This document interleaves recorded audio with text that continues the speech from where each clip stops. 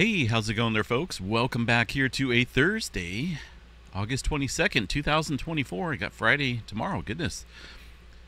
About 10:04 a.m. here, California time. Latest activity on the globe shows a 1.8 here across the California area. Also, we did see some interesting movement out in Hawaii earlier with a 4.7 earthquake here, shaking things up down around the upper east or the lower east rift zone here.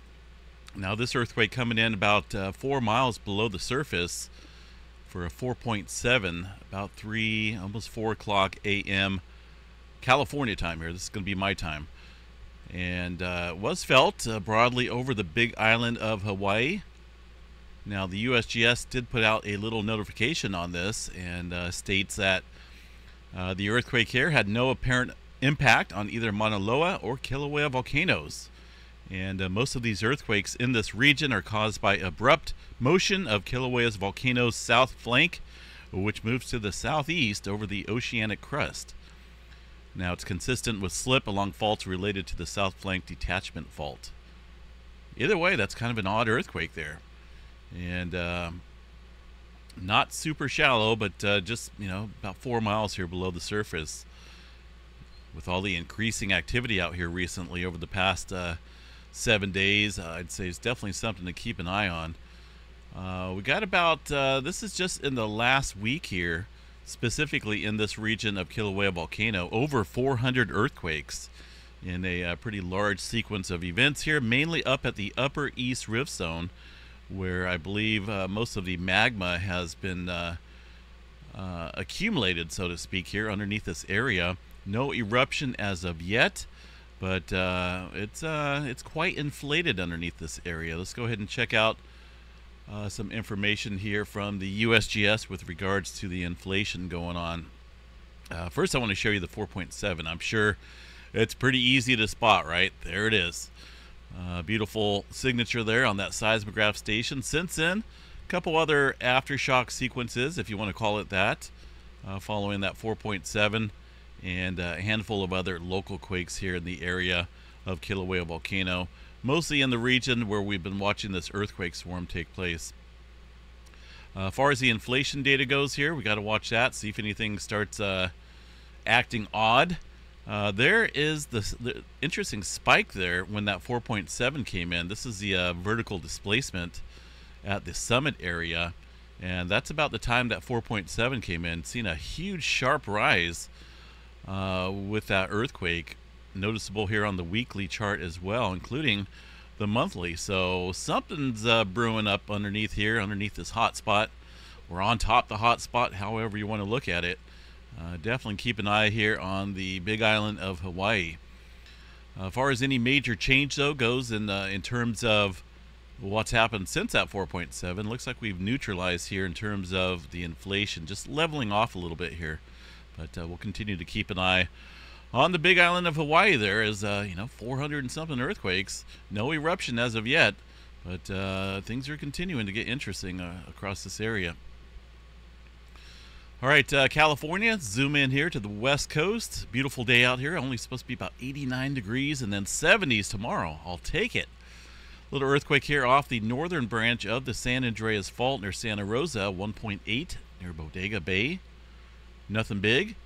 Also another earthquake here from early this morning, a 3-pointer at the southern, well, this is going to be the northern end here of the San Andreas Fault, right about the Mendocino fault line here. And not a big earthquake, but 7 miles deep here for that quake. We've seen a little increasing movement out here across the southern end of the Cascadia subduction zone due to tremor activity here over the last week or so. Nothing major going on through the Pacific Northwest. Further back down south here in Southern California, nothing in terms of 2.5 and above. Things are pretty quiet out there, aside from a couple small microquakes in some various locations out here. No major unusual activity to note there in Southern California for now. Yellowstone National Park, looks like they had a couple earthquakes there from yesterday, some small quakes. But let's double check that and make sure we got the correct information here. I always like to check the live, or at least the recorded data here in case some of these quakes don't get listed. Not a whole lot of earthquake activity just by looking at these graphs here. There's a couple of the smaller ones. These are going to be the smaller ones there from yesterday. Maybe a handful, one or two, maybe one or two more just after midnight there. But Yellowstone National Park, pretty quiet in terms of earthquake activity. Western Texas out there in the oil fields getting hit with a little bit of movement. Nothing big. New Madrid seismic zone, seen this earthquake there from yesterday. Eastern portion of the country, what have we got down here in Georgia? 2.4, shaking things up here in the southeastern area. Yeah, they don't get too many earthquakes out there, right? Near Hagen, Georgia. About the surface level here for this quake, a 0.4 miles below the surface. Let's see what we have out here for this earthquake. It's going to be, well, it's going to be right next to, hard to tell what that is. I can't tell if it's some type of pumping operation out there or what, but something. A lot of times these oil fields will be marked out here on the map, but I'm really not seeing anything that says anything about oil fields out here, but you never know. All right, backing out here, let's check out the world view, see if any other major earthquakes struck out here in the last 24. So far today after midnight, the largest one is going to be a 5.1 earthquake here about 4 o'clock this morning in the Indonesia Islands area for about 64 miles deep here for this quake. A couple other larger ones from yesterday, but yeah, I mean, it's pretty active out on the Big Island, obviously, and more active up on the northern edge of the Pacific Ring of Fire here recently than it has been down south. So, and of course, it goes through these little phases here, moving around. It's not always going to be active on the south or north. It's going to adjust accordingly. A couple smaller earthquakes here through Alaska today.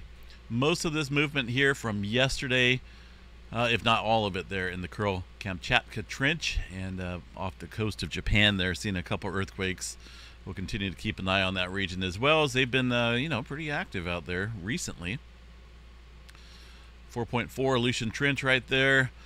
Let's see. We got a little bit of movement, some 4s out there across Taiwan. Nothing big. It's almost, you know, always happening. New Zealand area is pretty quiet. Look at that. We've gone quiet back out here again. Aside from a 4.9 there in the Tonga Trench. That earthquake is from today. About 5 o'clock my time here for 4.9, 224 kilometers deep here, getting some deeper activity. But aside from that, it's quiet out here across this plate boundary. But I'm sure it won't be that way for long. Middle America Trench here, a lot of earthquake activity from yesterday. It looks like we had another 4.2 here, a little bit further down south towards the Nicaragua area. Seeing a handful of earthquakes there in that region of the Middle America Trench with a southward migration here.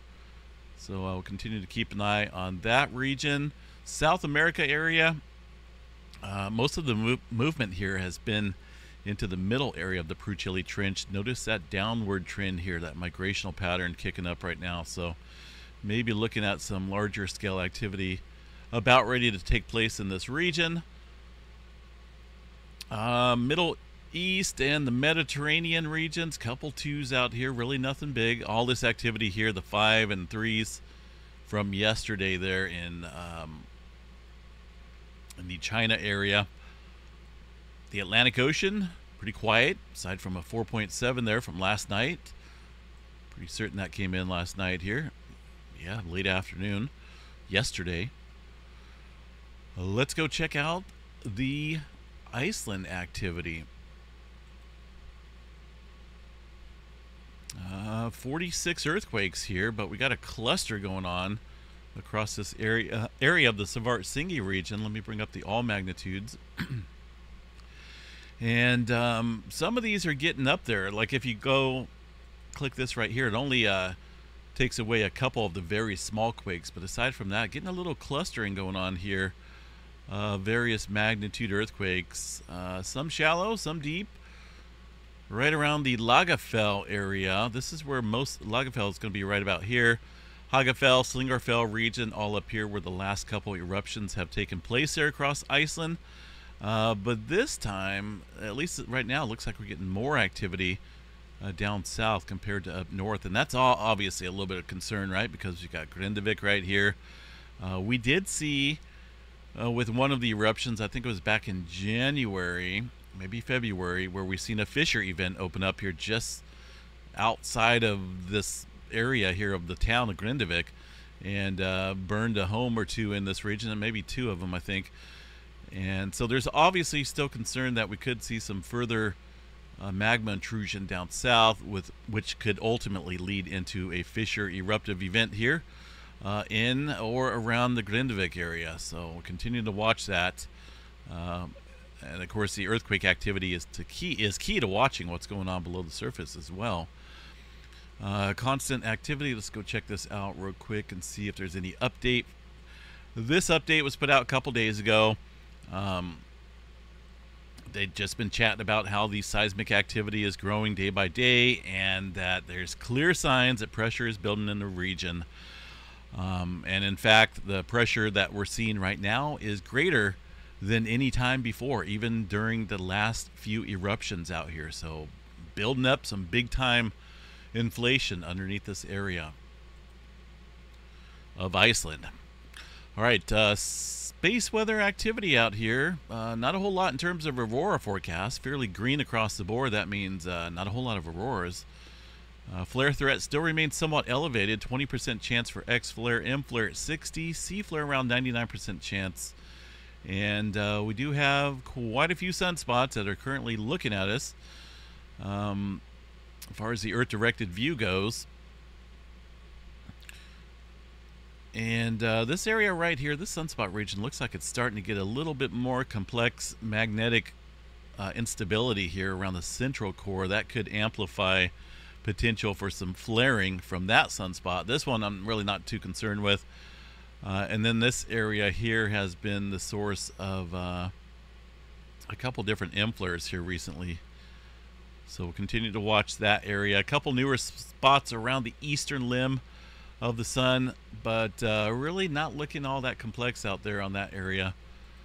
But well, I guess we'll see what the sun wants to do, right? But no major roars in the forecast, and yeah, a little quiet, at least not super quiet, but a little bit less dramatic than what we had seen here back in May with all that X-flare activity and subsequent CMEs. That was a lot of activity nonetheless. All right, let's see. Asteroid approaches here today. In a few days, we got a 110-foot size asteroid coming, but that's about 3 million miles from Earth. And really, looking at the next few asteroids out here, there's really none of any concern here from the NASA site. But, you know, there's obviously other asteroids out there that may be of smaller size that have been undetected. And they're always looking for those as well, but sometimes they're hard to spot. So just as far as anything major goes, though, it's pretty quiet. Thunderstorm outlook here today. Got a little slight risk here across western Kansas, eastern Colorado here as well. No tornado threat across the country for now. Mainly wind. Yeah, wind threat looks like from thunderstorms and a little bit of hail. Slight chance of hail out there across Utah and eastern Colorado region. But aside from that, yeah, not a whole lot going on for severe weather. Out here along the west coast, we got a super deep low pressure trough here. Going to bring some rain and even a little bit of snow up here in the mountains of Northern California. Snow in August. Woo! That's unheard of out here in California. Even rain here in August is almost unheard of unless we got some type of tropical system coming up or monsoonal moisture. But this is a deep, low-pressure cold trough here that's really going to drop the temperatures out here across Northern California and, in fact, the rest of the Pacific Northwest as well. 20 degrees below average out here across a good portion of the western states here. And it's going to be nice. I'm going to be loving every minute of it outside. Today's kind of a cooler day, 89 degrees, and then tomorrow we drop down closer to 80 and then some 70-degree temperature activity to finish off the weekend. So I'm loving it. I like the cooler weather. All right, what else we got here, folks? Seismograph stations out here look pretty quiet. Not a whole lot going on out here for now. Have a good day. Enjoy your Thursday. We'll catch you guys back out here a little bit later on. Take care, folks. Stay safe.